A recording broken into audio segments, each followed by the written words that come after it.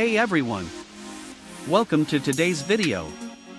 I'm excited to have you join us for another helpful tutorial. Today, we're diving into something quite useful: how to open XPS files. Now, I know sometimes dealing with different file formats can be a bit tricky, but don't worry, we're here to make it super easy for you. Now, you might be wondering, what's an XPS file? Well, don't worry, we've got you covered. XPS, or XML paper specification, is a file format developed by Microsoft that's perfect for sharing and preserving your documents. It's like a digital printout of your files, ensuring they look just the way you intended, regardless of the device you're using. Let's learn together by following the steps shown in this video. First, open the Windows search bar and type Manage Optional Features.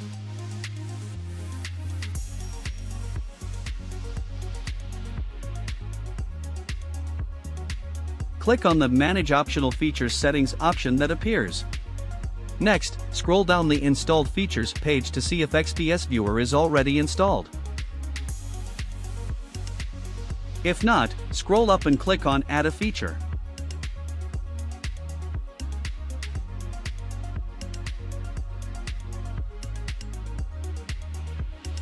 Find XPS Viewer in the list. Check the box next to it, and click the Install button at the bottom.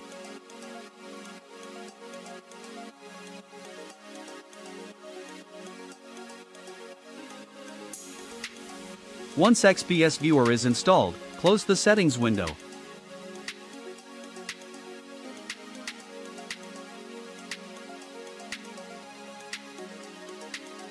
Then, type XPS Viewer in the search bar and click on the search result to open the app.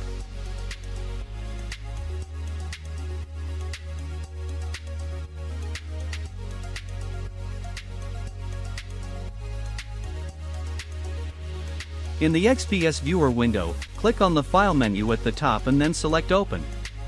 Navigate to your XPS file on your computer and click on the Open button.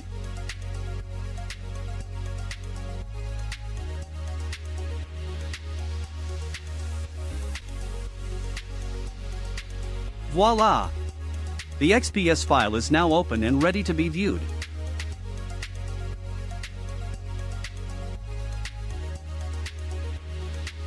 To convert the XPS file to a PDF, click on the File menu again and then select Print.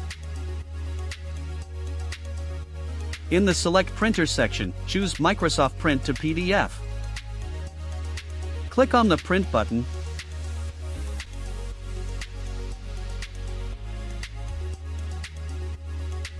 Give the PDF file a name.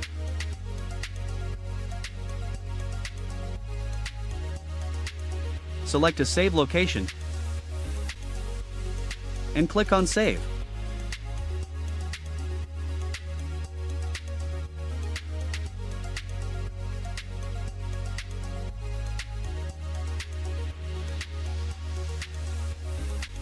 Now, try opening the newly created PDF file to see how it turned out.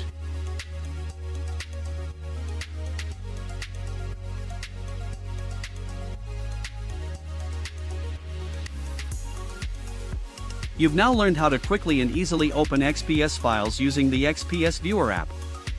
Whether you're working with documents from work, school, or personal projects, XPS Viewer is a reliable and versatile tool for viewing and interacting with these files. I hope this tutorial was helpful for you. Don't forget to give this video a thumbs up if you found it useful, and consider subscribing for more tech tips and tutorials.